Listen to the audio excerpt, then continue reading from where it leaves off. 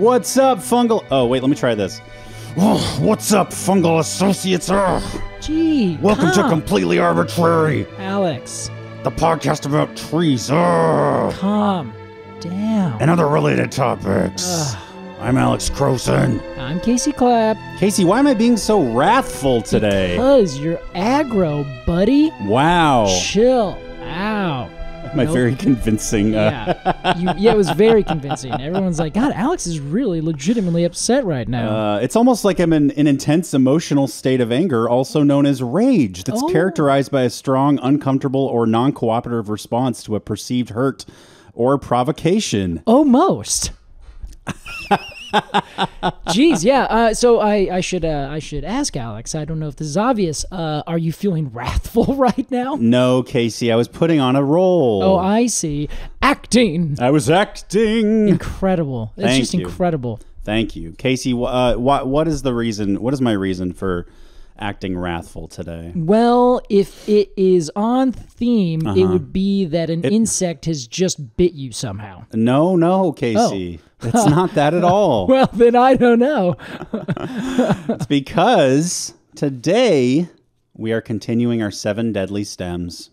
I see. And we have chosen a tree that just by the name, just by looking at it, you know it's wrathful. You know, Alex, I'm so happy that you said that because I agree entirely. Yeah. This tree looks like when you see it, you think that it's gonna come after you if you come after it. Totally. The good news is, rather, I shouldn't say the good news. The fun news is that it goes actually a step beyond what you see. Because this is another episode of Ant Talk. Wow. And I think this one's even just a little bit better than the last one we did, which of course was the trumpet tree, Cercopia, a fabulous species from the tropics. This one is from Mexico and a couple other species of Bullhorn Acacia. I'll say down in the tropics. You say this one's better. It's got many tiny shoes to fill. It sure does. Wow. Very good job. Well, Casey, you said it. We're talking about the Bullhorn Acacia. That's right, Alex. Vachellia cornigera. Yes, which is a lovely species from mostly Mexico, but it also goes a little bit further south. Okay. And we're talking about explicitly this species. There are a few others that go by the common name Bullhorn Acacia, but this Vachellia cornigera is the one we're talking about. Lovely. Casey, before we get to all that ant talk, all that bullhorn talk, did you know that this podcast is supported fully by the lovely people who listen to it? Oh, Alex, I did know that. Yep. And if you want to be one of those people, if you want to be a premium member of this podcast, go to arbortrarypod.supercast.com. That's ARBORTRARY pod.supercast.com. If you are a premium member, here's some of the things you can look forward to. Premium. Thank you. Bonus audio episodes. Tremium. Just calling them tremium doesn't make them, I think it does. Everything else is just normal, normal Cone of the Month Club versus Tremium Cone of the Month Club. You get Tremium video episodes. We just started a new series called The Seed Pod, where we sit down with tree-related people and have lovely conversations. You get to see videos of those. Also, Casey, the crown jewel, the Cone Club. That's right. Where every month we have an artist, a cool, hip, great artist. Yeah, the kind that you wish you were, but you just are always like, they're so cool. Like Thomas Kincaid. Exactly. God, I wish we could get a Thomas Kincaid cone. We have them illustrate a cone, a conifer cone, a different species every month. We get them printed on stickers locally here in Portland, Oregon with Sticker Ninja. And we ship out hundreds of cones to you with a fun little cone card that you can collect. I love seeing, Casey, I love seeing the way people have collected these. Yeah. They'll put all of them on one, guitar case or something. Yeah. Or journal. Or I've seen people make somebody made like a leaf. Oh, you know how like you have leaf scrapbooks? Yeah. Like that with the cones? Yep. A friend of mine puts it on his rocket box on top of his car. Perfect. Amazing. Yeah. So if you want monthly cone stickers and access to our entire back catalog of cone stickers, become a Treemium member at arbitrarypod.supercast.com. After the break, we'll be talking ants. We'll be talking Bullhorn Acacia. If you ask me, it's a bunch of bullhorn. Wow. Now, you're being very wrathful right now for no good reason. Well, I can think of one good reason. What? This is 7 Deadly Stems on Completely Arbortrary.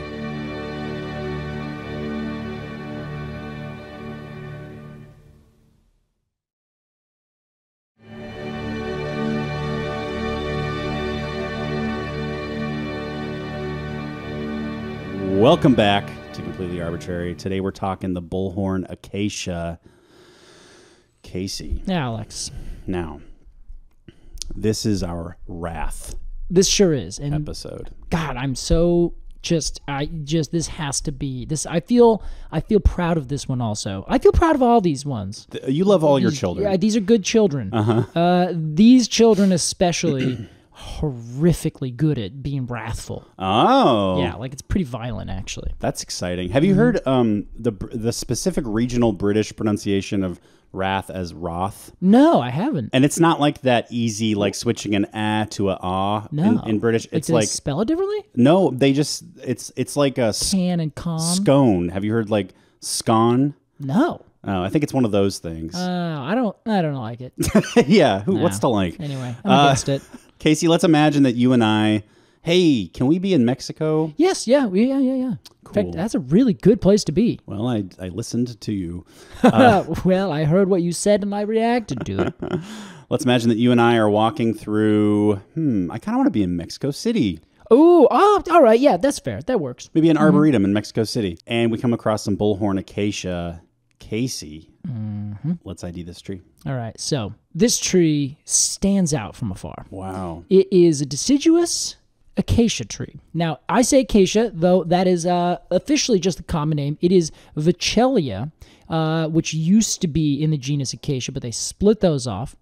And as you're walking through, and it's, let's say it's in the drier part of the season, you're going to see a tree that looks like it is covered from head to toe in spikes. I said that we were walking through Mexico City. Yeah.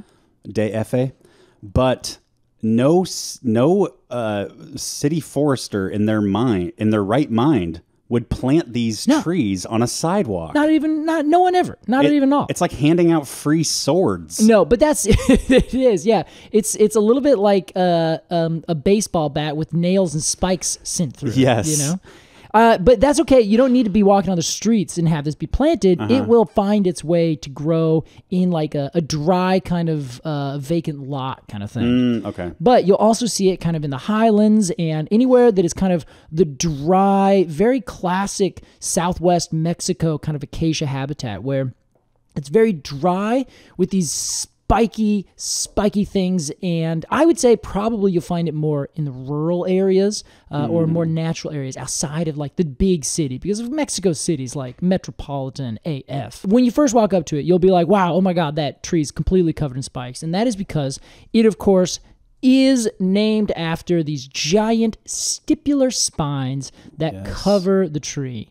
Stipular spines are these tiny, mostly historically for other trees, they're these tiny little thorns or spines that are essentially modified stipules, which are little bits of leaf right at the base of the petiole.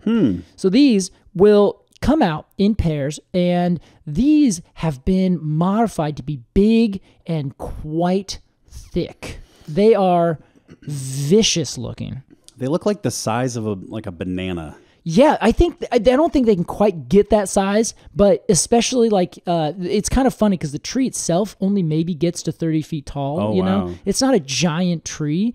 So in comparison, when you look at a picture that doesn't really put anything in perspective, and there's no leaves on it, they look huge. Yeah, like they really do look like banana size. That's completely accurate. And I will say, when I was picturing bullhorn, I was like, that's probably has to do with the spikes, and I imagine sort of a curved, bull's horn as I know them. But this is like, what is that Texas Longhorn? Yes, Like that species that has the bull. It has like a unibrow of horn. Yes, yeah, exactly. It's like they come up and then out. It's like connected in the middle of their head. It's yeah, all exactly. one piece. Yes, they look just like that. They do. But Alex, did you know that they can also be way different? This was actually kind of something that blew my mind. I was reading through a paper that did a huge, big study on it, and he had some pretty spectacular photos. They can actually curl around the stem and look kind of like what was that Disney movie with the evil witch lady? Maleficent. Yeah. It looks like her horns. Piece. Yeah. And then there are other ones that look like perfect V's. Wow. And then others that look exactly like the horns you're talking about. Yeah, like wow. the Texas Longhorns. Oh, that's cool. They're crazy. Great botanical diversity. Yeah, exactly. Well said, Alex. I rolled my eyes at myself. I know, which is why I laughed. So it's so that's the first thing, of course, you're going to see. Like I said, it's kind of a medium-sized tree, maybe gets to 30 feet, a little bit taller if you really let it go. It's got some normal-ass gray bark, brownish bark. Don't even worry about it. You don't care. I don't know, Casey. What? I think the bark is kind of interesting. You do? Well, it's like sort of like copper-colored from a few of these I'm seeing. All right, I guess that's fair. That's kind of cool.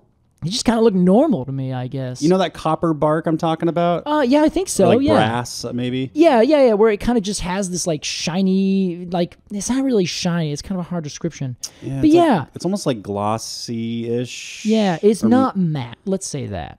It's like roast beef when it's like it's kind of yeah, like a trout's belly. It's like it looks just like a trout's belly. Yeah. Yeah. You know what? I really appreciate your descriptive prowess. Just want you to know that. But well, I've always thought it was pretty normal. I will say, like, in comparison to the rest of the tree. Okay, yeah. Maybe that's the thing. I'm just, like, blown away by the rest of it. Right. This is what I think of. Let's get to the good stuff. Yeah. Well, so mostly the good stuff is those sweet-ass horns, you know. Amazing. I'm someone who listens to metal and throwing up the horns all the time. Oh, yeah. Well, this is my tree. Never seen you do that. Yeah, I don't do it often. I do it mostly ironically. Sure. Whenever I see something crazy happen, I'm like, oh, yeah. Metal. That's sick. So Casey, I'm noticing one thing about these horns. They've got a hole. They do, Alex. And I'm assuming that is like a portal for the ants. It is. It is a portal. It is a portal for the ants to get inside of this. Yeah. So we'll talk about it a little bit in more depth, but ants, specifically what we call the acacia ant, which is funny, and I have to think about it all the time because when you're referring to the ant, it's an acacia-ant. When you're referring to the tree, it's an ant-acacia. Wow. Which is, annoying to say the least. I think it's quite fun. You do? Language is so interesting. It is. I think yes, but it also is just like, could you guys not have come up with just like something else? Each individual horn has a little tiny hole in it, as you noted, and that is created by a founding mother, essentially, a founding queen for an ant colony. Oh my gosh. So she would fly in from another colony. She would land on this tree and either find a hole that's already been dug that doesn't have anything in it, or she would etch it out herself. And they bite through with their very hard pinchers. They go inside, and then there's kind of this pith that's inside that's not very intense, and they can just kind of clean that out, hollows it out, and then you now have a domatia, which is a little house for all of your ant family. A little hobbit hole. Exactly. How lovely. So she lays a couple eggs, and then those eggs become sterile workers, as all ants do. These are all sisters, and they are all completely sterile. They're just these drones. All they do is just go and work. What happens? I'm imagining like I guess a monastery with nuns. Oh, yeah. Imagine that, but like if all the nuns just were like machines, I guess. Cool. Yeah, it's pretty intense. Like a cool horror movie. Yeah, like I think Suspiria. it would be. Yeah. So what they do is they live inside these little teeny tiny holes inside these fairly large bullhorn stipule thorn spines. Cool.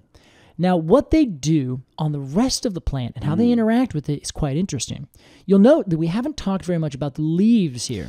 Yes. Well, the leaves of this tree have a couple different, very specific, interesting parts that betray their relationship with these ant species. Oh my God. So they're alternately arranged in bipinnately compound leaves. I love the leaves. I thought you would, Alex. I truly did. I'm so happy to hear that. Bipinnate compound is goat. Yeah, and these are fantastic. Yeah, they're good ones. They have 3 to 14 pinnae, which is individual kind of the first order leaflets. And each one of those has 15 to 40 pairs of opposite leaflets on it. So that's beautiful. the bipinnate, right? Sure. It's a leaf made of leaves. Exactly. Made of leaves. Oh, right. Yeah. A leaf made of leaves. Precisely. Woof. I love it. And they ended up getting pretty good size, these leaves, but each individual minute leaflet is teeny tiny, like maybe a couple millimeters across and maybe a centimeter or so long. Wow. And at the base of the petiole of the whole leaf, there are between 1 and 8 what's called extrafoliar nectararies. Oh my God. Have you heard about this before? No. Well, I might have brought it up. I think I used the same term, but I might have not. Whenever we talk about the cherries, because cherries also have a very similar little gland right on their petiole. Yeah. So this is essentially the same thing. It's well, say the word again, extrafoliar. Nectarary. Okay, well I can surmise what it is. Okay. Little sweet sac growing off on the outside. That's exactly right. It's just kind of this little gland that just puts out a little tiny bit of sweet sap, sweet nectar kind of stuff. I bet I know who's eating that. Yeah. You know exactly who's eating that. Interesting. But, Alex, have you ever had nothing but sugar and realized that your body is betraying itself? Yes, Casey. Exactly, Alex. We've all been there. So what, of course, you're going to need to survive is a little bit of protein, a little bit of fat. You need all those extra things that help actually build your body and give you strength. Build you a nice, tough, strong kid. You know what I mean? So in order to get that little bit of protein, at the very tip of each one of those little teeny tiny leaflets is a small cylindrical growth. Wow. It's orange in color, and it's maybe a millimeter or so long. Like, it's very tiny. But compared to an ant, it's just the right size. And these are what's called Beltian bodies. Oh my gosh. Now, you may recall when we talked about the Cercopia, the trumpet tree, they had what's called Mullerian bodies. Do you remember this at all? This is a while ago now. Yeah, not really.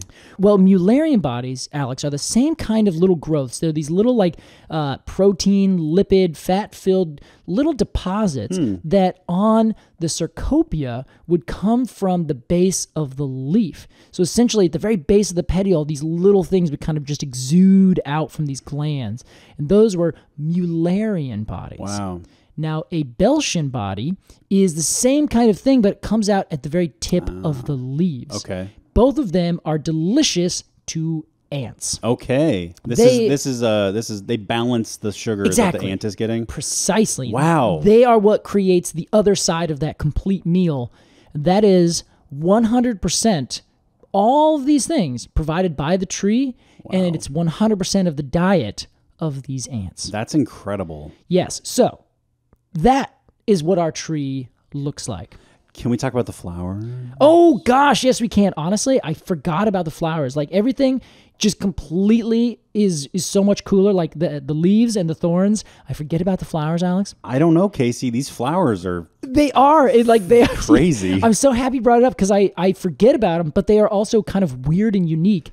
They look like what is it? A sugared or gumdrop? Do you remember that, the candy, like a gumdrop? Sure. It's kind of like a small little cone that doesn't have a tip on it. They look just like those if they were like pulled out a little bit. Like, I can't figure out a good descriptor for the shape of the flowers, but they're like these really tight and yellow, compact little inflorescence that are like long cones. Like, they almost look like a lollipop or like a ice cream pop. Corn like, I don't know. I mean, I see like a small purple zucchini. Okay. like dipped in corn dog batter. All right, yeah, that works. That's great. Yeah, that sounds perfect. And then rolled in like, yellow dots. Yeah, they're really strange, and they're just like very tightly packed little flowers. So these little guys come out, and they will turn into these like snow pea, sugar snap pea sized and shaped pea pods, which are the classic pea pods, because this is, as an acacia, as a Vachellia, it's in the pea family. Fabaceae. Well done. My favorite family. Yeah, so that's what those little guys look like. Cool. So they're fascinating little trees. And again, there are a bunch of Vachellia and acacia. And so this is just one species of a few that look kind of very similar to this. And they're all very closely related. But like I said, we're talking specifically about our Bullhorn Acacia. I do want to say one thing about these horns. Yeah. I did a little bit of research. Uh-huh. And I can't find anything supporting this. Oh. So maybe if somebody knows for real, please reach out. But I look at these and I'm like, man, I betcha the indigenous people of the area where these grow broke off that horn and used it as like some sort of flute-like instrument. Ooh. Or carved it because it has a natural hole in it, which you need for a flute. That is a very interesting idea. It's probably not true, but I betcha. I don't know. I bet you there's nothing to it. Well, there is certainly not nothing to it. There is another species that's actually from Africa that's called Vachellia drepanolobium. Wow. And that is called the whistling thorn. Because they use the thorns for flutes? Well, it's actually not that they do, any of the peoples in the area. It's actually that just because there's so many holes in it, they're another Vachellia species, of course, and they, instead of having big, long, thick bullhorns the way ours does, it actually just has a very big swollen base, so it kind of looks like a gourd with a sharp point coming out of it. But they aren't gigantic, but they're big enough that the ants would actually do the same thing, drill holes in, clean out that hollow space, live inside that little swollen base of the thorn. But as the wind goes by, the wind hits all those holes and ends up making the whole thing sound like a whistle. So you're not far off. I think there's at least reasonable evidence to support that whistling can take place. If I were not a person of the internet age and I heard that out on the plains, I would think it was like a screaming ghost. Oh, I'm sure. Yeah, it would freak you out until you find it. Then you're like, wow, this tree makes sounds. But then you look closer and you think, I want to help that tree make sound. You touch any single part of the tree, and the tree gives you its wrath. Because, Alex, this is why we're talking about wrath and the Bullhorn Acacia. Amazing. And this is why I think that your theory is not far off, but probably not correct. Because in order for anything, humans included, to get that thorn off of that tree in order to do anything with it, whistle or just step on or throw away or get really mad at, you have to fight the wrath, which are these little teeny tiny ants known as Pseudomyrmex ferruginea. Wow. These are, again, acacia ants, and there's a bunch of different species that are all kind of underneath the same umbrella as acacia ant, but in the genus Pseudomyrmex. So you look at this thing and you're like, I can clearly see the weapon. It's those giant horns. Exactly. But the real weapon are the little swarm of ants. Exactly. So these ants and other species of tree, which, if you don't remember, they're called myrmecophytes, which myrmecophyte is specifically a tree or a plant that is in some way relating in a symbiotic fashion to ants. So one of the big things that I found with this is that a lot of people have said, well, is this just the ants have found a nice place and they're just taking advantage of these big thorns and they're having a good time? Maybe.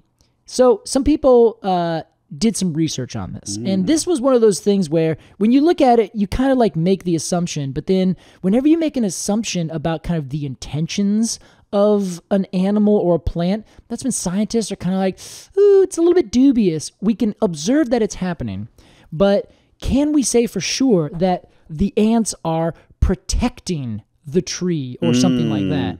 So they ended up doing a bunch of research, and there's this big long paper that basically said, yes, we are showing emphatically that this is in fact the case. This is not just a situation where an ant species happened to find a nice thing that worked really well for them and the tree just survives and lives like that. Right. This is a case where the symbiotic relationship goes both ways, where we already talked about the fact that the plant provides all the nutrition for the ants from start to finish with these lipid and protein-filled little Belgian bodies to the extra floral nectaries that produce all this delicious sap, essentially sugar water for the ants. Well, the sentence you just said was like a 17th century sext. I love your extra floral nectaries and your lipid-filled Belgian body. Oh, yeah. Oh, Jonathan. Till next we meet. 3 months later when the post finally gets there.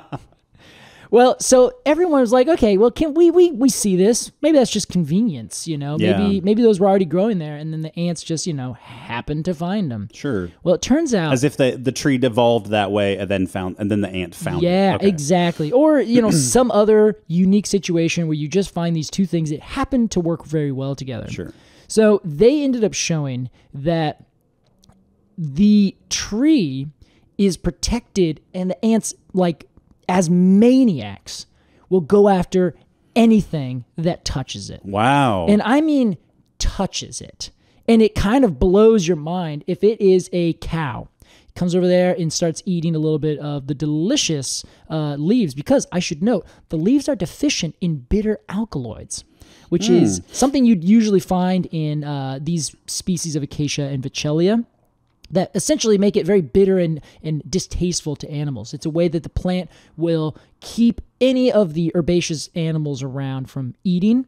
So this species basically didn't do that. So instead of putting in their defenses in their actual leaves, they just contracted with these ants. Wow. And they said, hey, great, we're going to actually just create these other Belgian bodies, these other things entirely. Our leaves are going to taste delicious, but if we give you these things and we let you live in our house, you're going to protect it. And the ants just absolutely went ham. It's their mercenary army. Exactly. So you touch it, the ants will immediately know. They are patrolling night and day. Wow. Up to, I think it was either a quarter or a half of the colony is out at all times. Just patrolling, looking for trouble. Just watching. If there's a sucking insect that lands on one of the leaves, you're dead. How? I shouldn't say dead. I think they just get bit a lot. Sure. They might until survive. they die. What's the response time? I think it's immediate. Okay. And not only is it immediate, but it's like a swarm, because ants are famous for giving out pheromones that then call in other ants, or other ants smell, and then they immediately go rush in to help out their buddies. Wow, yeah. So oh my gosh. It's like it's a situation where the wrath of the plant is such that if you touch it and one ant sees and smells and finds that there is another insect, a caterpillar of an insect, a large mammal, a small mammal, another vine, any other plants that happen to get close, A person? literally anything, the ants will just go ham and just bite and sting you. One entomologist that I read about said his hand got bit a few times and it swelled up for a couple hours. Wow. Yes. So these aren't ants that are just like, I'm just going to get you. These are ants that are like, they pack a punch. That's amazing. It's a legitimate wrath of this tree where it doesn't want to be touched. It doesn't want to be looked at. It doesn't want to be even thought about. Because as soon as you do, ants are going to, ow, I just got bit, Alex. Just thinking about this tree. They came all the way over here. I am starting to feel a little itchy. I will say, like, and maybe this should be said in my review, but don't you think it's a little bit of a hat on a hat? Oh, you mean with the acacia? Yeah, it's like you already have this threatening appearance. Yeah. Do you really need an army of ants at your disposal? I think that is a very fair question, and honestly, I think yes. If it was just the bull horns, if it was just the stipular spines, then I would say, well, this is a well-armed tree. This is a tree that is basically saying, don't get close. If you do, I'm going to poke you. Or if you're good enough, you can get by my defenses and I'm just going to shrug it off. It does go a step further. Exactly. Yeah. It goes one step further. And that is why it's a wrathful tree, because it actually responds in kind and bites you. Wow. So you feel the wrath of this tree. But it's also unique in that it protects it from two different things. It protects it from really big stuff, like the ants really wouldn't do that much about. Like, yeah, if you're a cow or you're like a goat or something, goats don't care about literally anything. An ant could bite their eyeball and they would just and they would be like, blink. Whatever, I don't care. Yeah. So I think that in many occasions, the tree has to be protected from bigger, like really tough animals, which is the thorns. But then, if that happens, you will feel the wrath of the tree, meaning that you're still going to get bit and it's still going to be upsetting, and you'll probably not do that again. Sure. You can't just fight the sieging army with catapults. Yeah, exactly. You have to send out soldiers. You got to send out other stuff. So men on the ground. I think this tree kind of I think it takes it to the next level, and I think that's like, I think it is a hat on a hat, but I think it's a hat on a hat for particular reasons. Yeah. One hat is for audience A, the other hat is for audience B. Sure, yeah, makes sense. Wow, that's amazing. Yeah, you know what else is amazing about this this plant? It's kind of a sidestep. There's actually an 8-legged creature that also depends on this tree. Is it a spider? It is a spider. Wow. I learned about a jumping spider. Oh no. That and I say jumping spider, it's just kind of, they do jump, but they're also like just these teeny tiny, very smart, like wide-eyed, very good hunters. This, as if that makes hey, calm down. But This they're is just one also of the most alpha intelligent predators, so yeah, it's true. What I love about this ant, though, or about specifically jumping spiders, what I love about these jumping spiders actually is that they are like mind-blowingly intelligent. There's one it's a David Attenborough special. I think it's on Life, where he talks about this one species that actually hunts other spiders, and like it knows how to hunt and changes its tactics per the spider that it's hunting. Wow. Incredible. But like that's like some human level shit. Oh my god. Like it is in the show, David Attenborough's like, and this spider is a genius. Seriously. Like, it's insane. I know intelligence is relative, but like that's fucking smart. It gets up to a level that you're uncomfortable with. Yeah. Now, yes. This like pigs and octopus. Yeah, right? It's exactly right. Like you know that spider could solve an equation. It just doesn't care to. Would rather go hunting.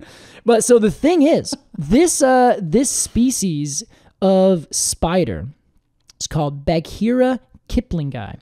Hey, if you really want to make tracks, you put that pig and the spider together. Oh, yeah. You've got a Charlotte's Web situation. You do, yeah. This is Charlotte's Web situation that they're going to end up like basically solving a discourse on human like happiness or something. Sorry, that was not worth interrupting you. I think it was. So anyway, this spider, again, it's Vachellia kiplingi. Okay. Is a vegetarian. No kidding. One of, if not the only known examples, certainly back when this came out, this article that I read was, I think, in like 2016. So it might have been, there might be others that people have found. But it's a teeny tiny little spider. It's probably just about the same size as the ants and avoids the ants like the plague. Of course. Because you have to. Yeah. And it's also like, it would get completely killed. It's about the same size. So an ant would just look at it and then just like throw its life completely there. Yeah. So the spider is not really doing a whole lot. So these spiders are very good with eyesight. Like I have seen some jumping spiders just here in town because we have a bunch that are native to our area.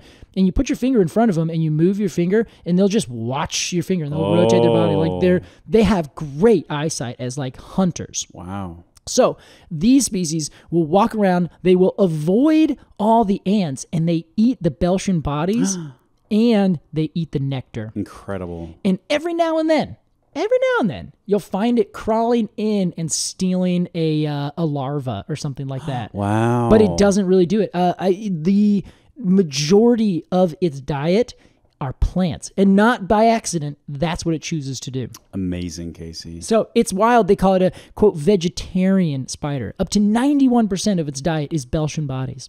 Wow. Isn't that crazy? This is truly an interesting tree. It really is. It has a spider that lives on it that is kind of like living in the attic and like avoiding the actual like troops that are completely covering the tree. Live in it and cover it night and day like a castle. Totally. And then apparently sometimes there are wasps, which I have not figured out.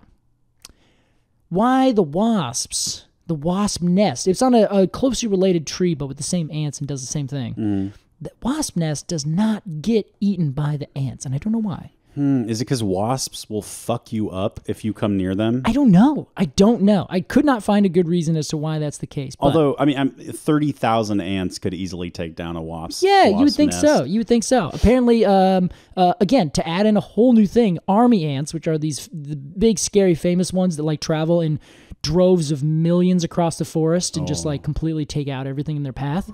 It's a horrifying idea. I love watching documentaries on it, though. I have to say, I'm a big fan of ants. I really am. Okay. Apparently, army ants would just go in and completely raid these wasp nests. Wow. Which makes me wonder if the army ants also go raid everything on this tree if they come across one. Yeah. Which means, like, when you think about the politics of what's going on... Like, it's crazy. And wasps and ants are very closely related. They're all in the same family. Or same order, I should say. Okay. Yeah. In fact, if you look at them, they look exactly the same, except for wasps have wings. Sure. I can totally see it. Yeah. So wow. I love the idea of, like, a spider, like a jumping spider, being like, what is going on? Yeah. And seeing an army ant invade and destroy a wasp nest while the resident battalion of ants also gets overrun because the army ants are literally like the Khans. What am I thinking? The Mongols. They're unstoppable. Yeah. And then everyone goes away, and there's just this ant being like, or the spider who's like, covering its mouth. Is everything okay? Yeah, exactly. Just hiding underneath the bed, hoping it doesn't get found. A couple of times we've told stories, and I've been like, oh my gosh, if there are any like fiction writers out there looking for inspiration, this is like the next Game of Thrones, the next hot fantasy series easily needs to look at ant behavior. Yes, all ants, all behavior, just like that. And you know what? The next time they make a movie called Ants, we need to like expand our geographical understanding of our ants. Yes. Because there are some ants that just do the most wild things I've ever heard of in my life. Yeah, both ants and Bugs Life are both focused on like a very kind of basic worker ant type. Yeah, exactly.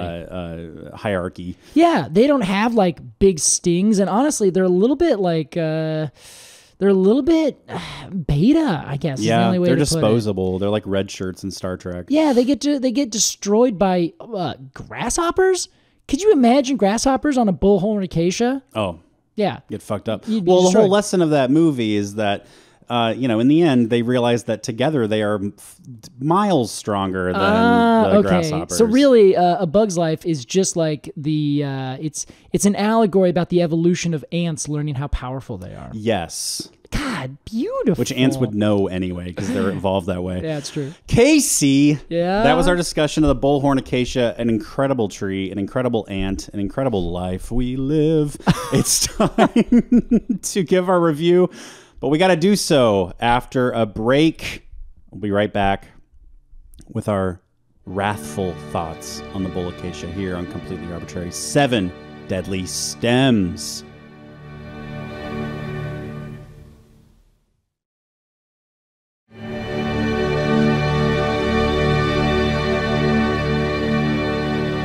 Welcome back to Completely Arbortrary. That was our discussion of the Bullhorn Acacia and the acacia ant. The ant acacia and the acacia ant. Isn't that fun? I love it. It's great. Casey, let's give our review of this tree. Here's how it works. We're going to get some final thoughts, then give it a rating of 0 to 10 golden cones of honor. As our resident expert, we'll begin with you. Thank you, Alex. The word expert got kind of caught in my mouth there. Yeah, well, I hope that's not a bad omen. I don't think it is. I think sometimes it's okay for you to look at me and question if I am in fact an expert. So thank you. I do see you, like on your game at times, like around other people talking about trees. Oh, yeah. Or like I've seen you like give a not give a presentation, but like talk at length very seriously about trees. Yeah. And I'm like, oh, whoa, that's Casey. That's my friend Casey.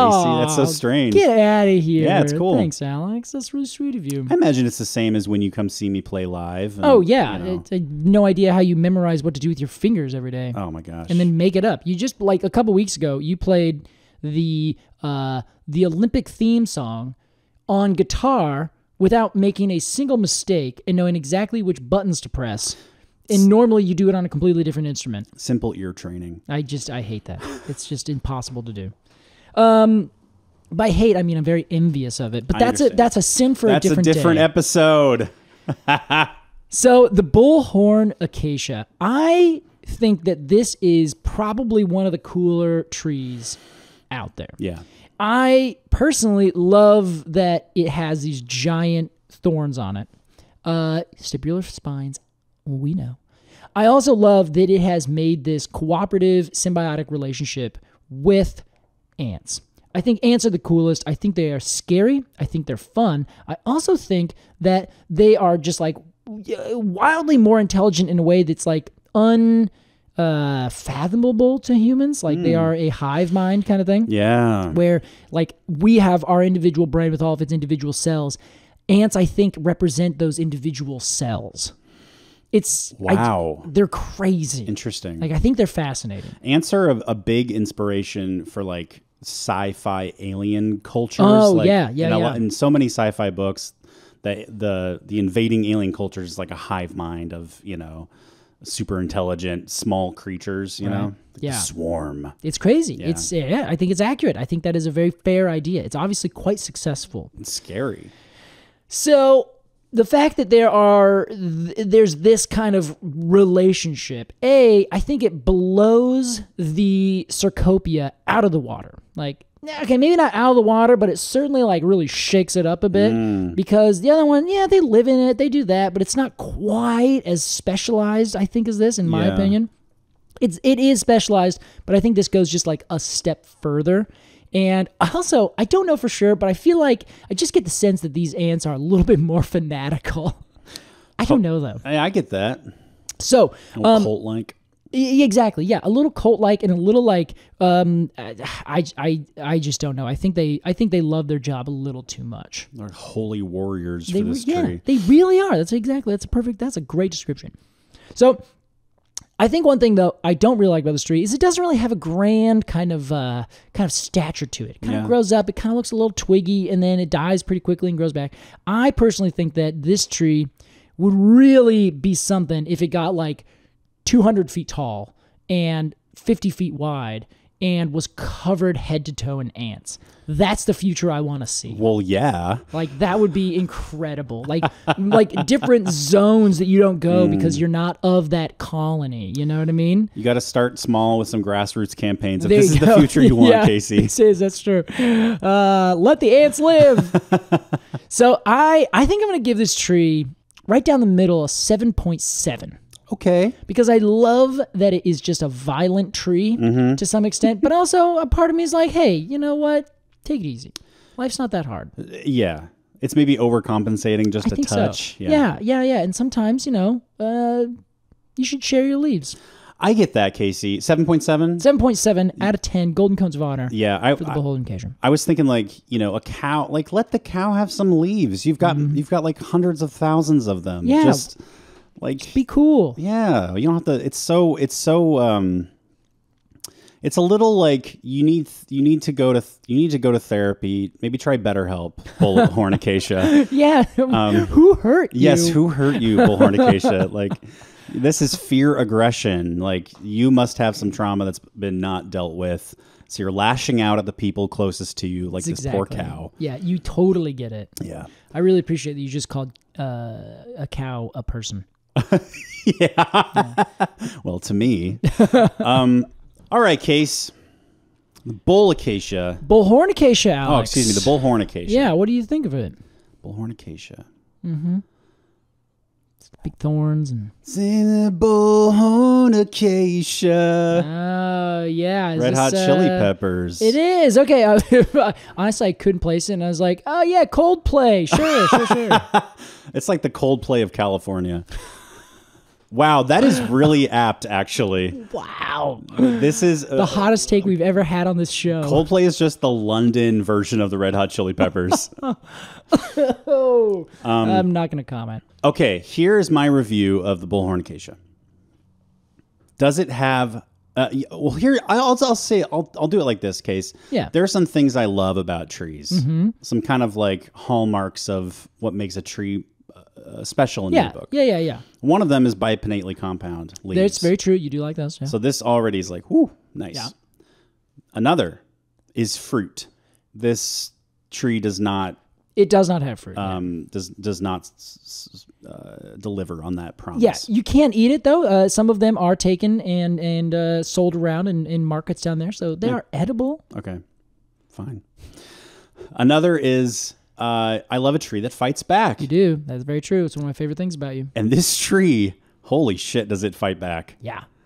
I mean, it fights back to the point where it needs to hire bodyguards to give that little extra fight. Yeah. It's like mob protected. It really is in a literal sense. Yes. I also love a tree that has a close relationship with an animal. I just think that's so sweet. Even trees like this that are like vicious. Yeah. It's like, your I don't relationship know. is toxic, but... Right. You guys have been together for 10 years. That's an accomplishment. You guys do have love. So this tree has a lot going for it for me. The only thing it's really missing is stature and fruit. Yeah. So I won't take too many cones away for that. I think it's fair. But I gotta give this bad boy, I do mean bad boy, bad to the bone, 9.0 Wow. golden cones. 9.0 golden cones of honor. That's true. Outstanding. A great tree, Casey, and a great story. Oh my God. I would go as far as to say a great episode. Shucks. There's still time to fuck it up. Yeah. We'll get there. Casey, that was our discussion and our review. Yeah. Hey, are you well situated now? I am now well situated. Thank you. You're welcome. It is time for a game. In fact, a very stemful game. Oh. Casey, this is my confession.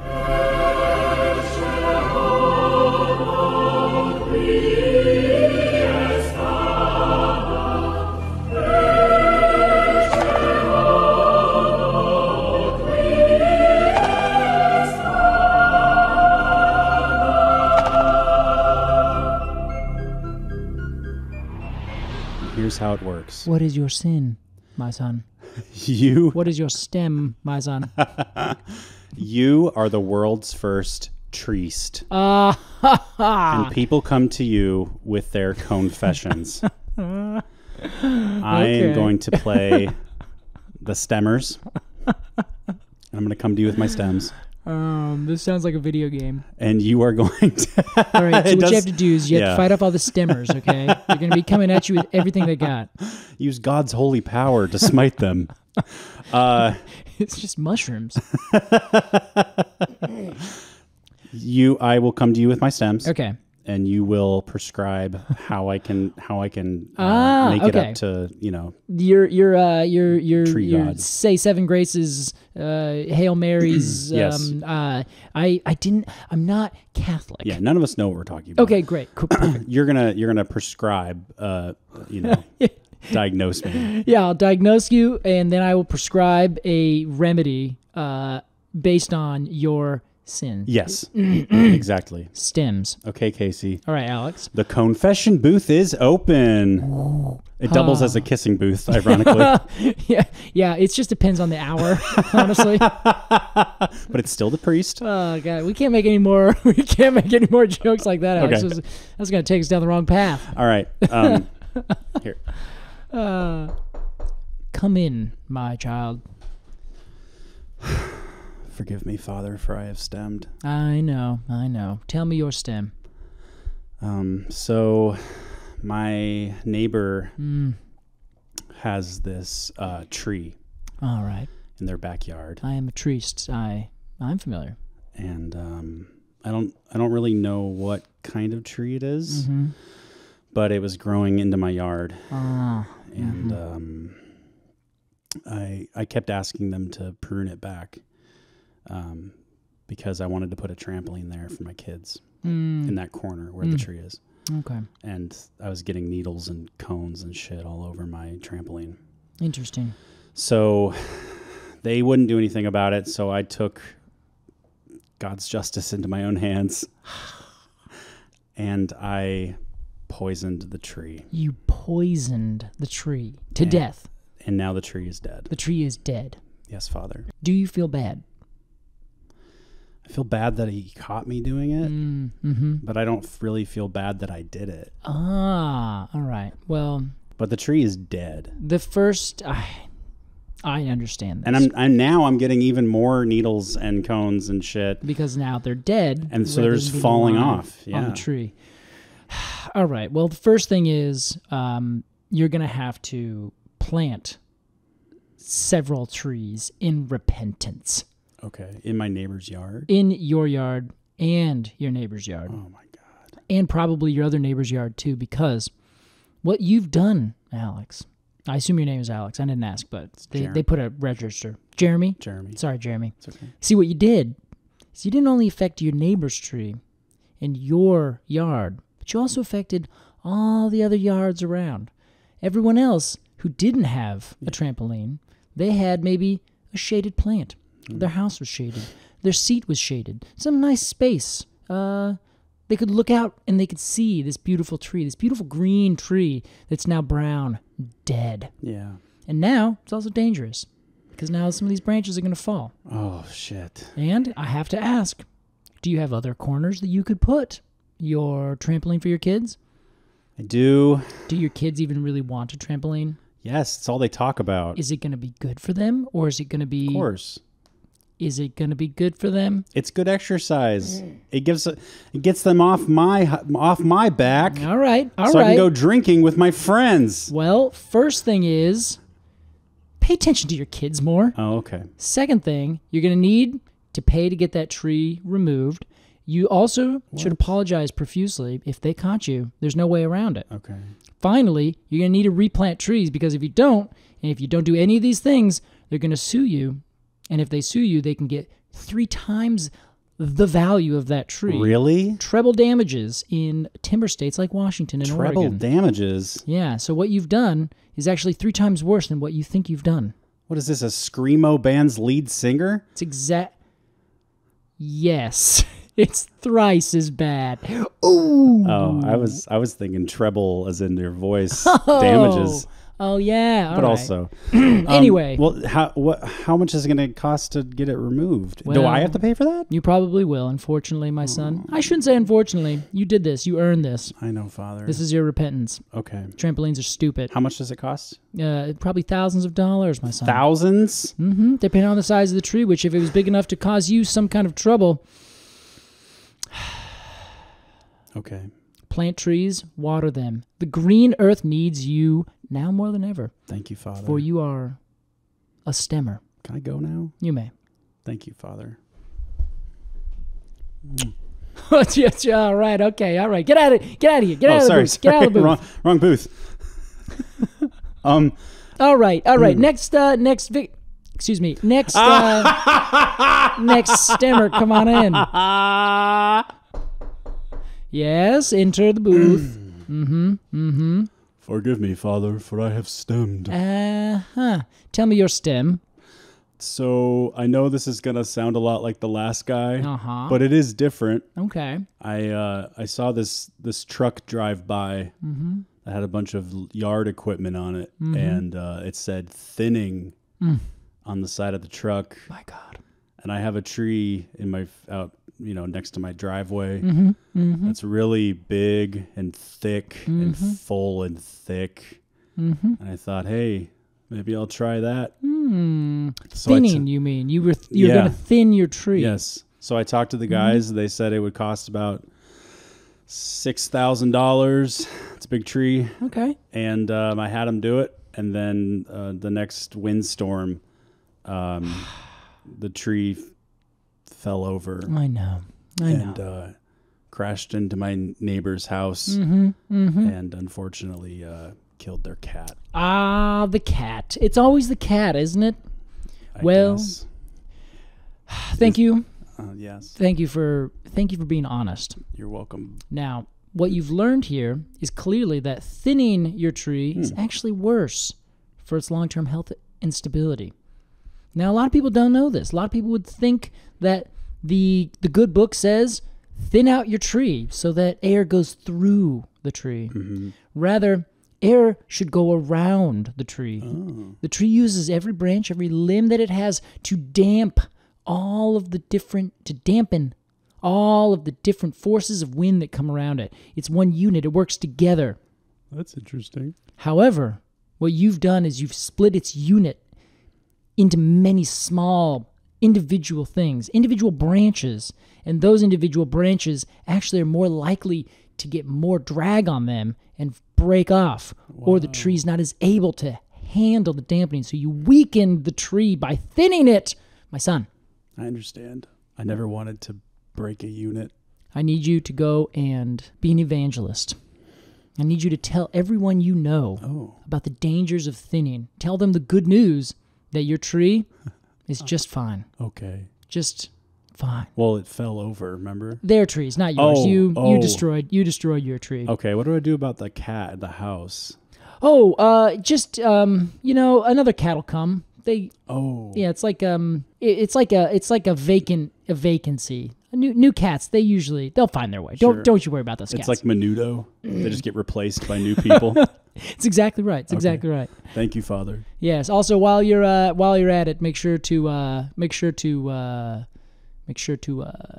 plant another tree. Oh, okay. Just for good measure. Where the old tree was? But the stump is still there. Yeah, that's all right. You'll be fine. Right next to it. Oh, okay. Do I need to have the stump removed? Yeah, you can do that, but you don't have to. Okay. Good luck. I kind of just want to leave it there. You must plant a tree. Okay. Thank you, Father. Thank you. God, stop it. Jesus, people. All right. Last one for the night. What can I do? Tell me your stem. Hello, Father. Hello. Forgive me, Father, for I have sinned. I understand. You stemmed? Forgive me, Father, for I have stemmed. I understand. I've done a little bit of both. Yeah, well, I've been around the block. All right. So, I run a popular vegan restaurant in town. Okay. It being vegan has nothing to do with the stem. But it's well loved and people like the food. And somebody came in a few weeks ago and they just seemed like they were in a bad mood. And our service was great, but they ended up yelling at one of my servers and not leaving a tip and kind of storming out, making a scene. And then they left a Yelp review. And it was 1 star. And I was there the whole time. I saw the whole thing. I know that they were in the wrong. I understand. So I hate to say this. I found him on Facebook, and he is the curator at the big arboretum. My God. In my city. And so in the middle of the night, a couple nights ago, I took a bunch of Tree of Heaven seeds from my backyard. You fool. And I went up to the arboretum and I guerrilla planted about 18,000 18,000 trees of heaven in this guy's arboretum. You're a monster. And then I left a bad review for the arboretum. This is my stem. Okay, thank you for sharing your stem. This is my confession. I'm taken aback. The first thing is, in order to repent, you need to remove your tree of heaven. The tree of heaven that is making the seeds that you found in your yard. That's great. All right, excellent. Hey. The second thing is, you need to plant 18,000 not tree of heavens elsewhere. Okay. You don't need to say anything, though, because you know what? They're going to be just fine. Should I gorilla plant them like I did the other ones? Yes, in every vacant planting space across the city. What should I plant? You should plant a tree appropriate for that location based on the city's rules and regulations and approved trees. Can you give me a couple ideas? Yes. I don't know how to do that research. I can help you. Baker cypress. Okay. Little leaf linden. Okay. Silver leaf linden. And many others. Many, is that a species? No, it's a type of, it's a, right, you got it. I can't believe that you did this. And I don't think you're supposed to say that. I honestly, I thought came you were here better. to not be judged. You are not being judged. You are being saved. Okay. All right. So as your treest, the other thing that you're going to need to do is always let me eat for free at your restaurant. I accept. All right. But drinks you pay for. Half price. Deal. You're saved. I don't deserve a kiss. I've not been kissing anybody. That was my confession, Casey. Alex, just in case you didn't know, I had no idea what you were going to say on either of those. No. And honestly, I thought they were going to be a little more stemful sometimes. And I was like, oh, I don't know what to say, Alex. They're pretty lukewarm. That's fine. Casey, this is my confession. It is time for our completely arbitrary AMA. If you want to ask a question on the podcast, support the podcast, become a Treemium member at arbitrarypod.supercast.com. Go over to that AMA tab and ask away. Casey. What do we got today, Monsieur Alex? This week's question is from Rachel. Hello, Rachel. Hello, Rachel. Or should I say Guten Tag? Oh, wait. Because Rachel was recently in Germany. Oh, I've heard of that. And saw these weird spheres/balls of twigs and branches in some of the trees. Interesting. They weren't squirrels' nests because Rachel is familiar with those in Minnesota. And my Rachel's German friend said that they were called witch's broom. Interesting. What is up with these things, Casey? Thank you so much, Rachel. I'm very curious about this. So, namely, a witch's broom is it's a growth in a tree that happens for a few different reasons. Mostly, it can all be boiled down to there are fewer nutrients and water getting out to a stem beyond a certain choke point, so to speak. And so all of the growth is much tighter together and stunted. So normal, then all of a sudden at some point for no good reason, everything's very tightly packed together and it's all very much a small kind of dwarf variety of what you'd expect normally. Okay, so they're going to grow, the leaves and stems are going to grow no matter what. Yes. But if the stem doesn't grow out fast enough... Well, it's all of the above. So the leaves are smaller, the stems are smaller, tighter packed together. Everything is kind of, it's a dwarf variety. In fact, a lot of the different varieties and cultivars that we have that we call dwarf varieties of plants, they're all dwarfed because of this this same kind of process. Okay. So many times it is a mutation where, for whatever reason, this bud had a weird mutation in it, so everything that comes from that bud, all the new shoots, also have that weird mutation. They just have some strange thing. On a bud-by-bud basis. Yeah, sometimes they're a twig. Other times it's like an infection that gets in there, so like a fungus causes some issue, and then everything after that. Other times I've seen it happen where the top of a tree was girdled, it was in Seattle actually, and it was a big cypress tree, or false cypress, and it turns out that someone had put Tibetan prayer flags way up at the top and then forgot about them, or they, decayed away over years, who knows, but they never actually took it down from the very tippy top of this tree. So as the rest of it grew up, it started to girdle, and there was this normal tree with this teeny tiny, very, very bunched up tree at the top. Okay. It was a very big question. Then one time it flew off, broke in a storm, and then some arborists figured it out. Interesting. Meanwhile, another issue, which I think is actually what's going on here, is mistletoe. So mistletoe can cause witch's broom at the end beyond the mistletoe down the normal twig, because the mistletoe is taking the nutrients and the water and all those different, I guess it's taking all the sugars and everything as well. But Everything beyond that, further down the twig, down the stem, is all stunted because the mistletoe is taking all the essentially nutrients, water, and everything. So it stunts the tree's growth. Exactly. Wow. Now the thing is, so though, that's not called witch's broom. No, that is witch's broom. So the mistletoe thing is called witch's broom? Exactly. So mistletoe is the causal agent. What you see is witch's broom. Gotcha. Now, having said that, Alex, they are generally not perfectly spherical.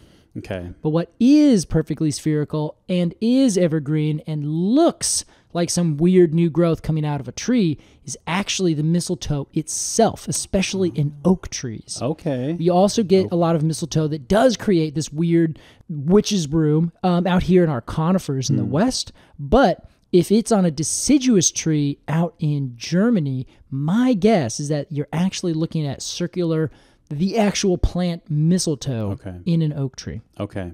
That's what I think. And they're going to be green, these mistletoe, because they're evergreen. Exactly, yeah, because they're evergreen. They some of them aren't even green, but mostly they're not out here. But those are ones that don't even have the ability to photosynthesize. They only take all their nutrients, sugars, and everything from the plant. Wow. So, but speaking often of you do see that. a close relationship with the tree. Yeah, very much so. Yeah, parasitic in this case, though. Very cool. All right. Well, thank you, Rachel, for your question. We hope we answered it. What an interesting question. And auf Wiedersehen, as they say, Casey. Wiedersehen, they do say that in Germany. Yes. As I said, if you want to support this podcast, ask us questions, get audio, video, bonus content, get monthly cone stickers, get live streams. Basically, have your hand in our back pockets. That's right. Join Completely Arbitrary Treemium, become a Treemium member, arbitrarypod.supercast.com. Casey Clapp. Alex Crowson, what a day. Wow. Should we tell people what happened? No.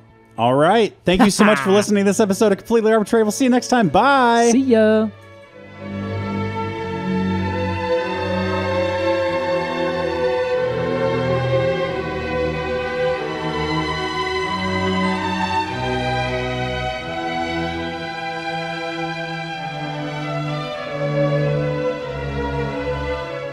Completely Arbitrary is produced by Alex Crowson and Casey Clapp. Our artwork is by Jillian Barthold, and our music is by Aves and the Mini Vandals. If you want to support this podcast and become a Treemium member, head over to arbitrarypod.supercast.com. Thanks for listening.